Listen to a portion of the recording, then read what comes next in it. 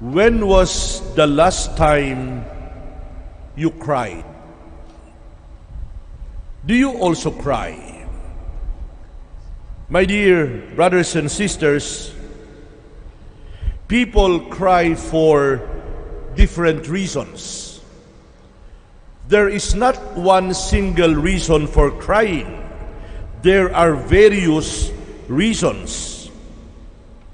There are tears of joy. There are tears of sorrow.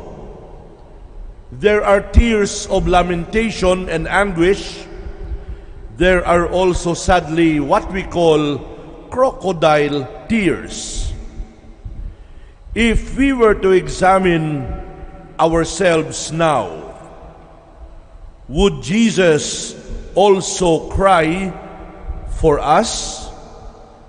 What kind of tears would Jesus be shedding for us? Our gospel reading for today portrays a very human side of the Lord. Jesus cried. Jesus wept over Jerusalem because the people of Jerusalem failed to recognize the divine presence of Jesus. I have the feeling that at this point in our history, the Lord is crying. The Lord is weeping. With all the devastation that happened because of the typhoons, because of the flooding, because of the destruction of our environment, the Lord is crying. The Lord can see the victims of the typhoons and the flooding in Marikina, in the different parts of Rizal, in Catanduanes, in Albay, in Isabela, in Cagayan, in Batangas, in Mindoro, and elsewhere. The people are suffering. People are hungry. People are crying. I'm sure the Lord is also crying for them. My dear friends in Christ, the gospel episode today shows one of the rare instances in which the Lord Jesus cried. Yes, believe it or not, Jesus also cried. Jesus also wept. He cried at the death of Lazarus. Jesus cried when he was being crucified on the cross. The tears of Jesus are the tears of God.